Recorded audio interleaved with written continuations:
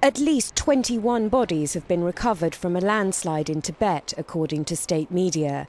83 miners were buried by the slide on Friday, most of them Chinese migrants. They were at a camp near Gyama village, around 70 kilometres east of the Tibetan capital Lhasa, when the mountain above them slipped, burying them under 30 metres of mud and rock. Over the weekend, thousands of rescue workers dug through the debris to look for the miners, and search efforts are continuing. State media says the chances of finding anyone alive are very slim. The mine is operated by a subsidiary of the China National Gold Group, the country's largest gold producer.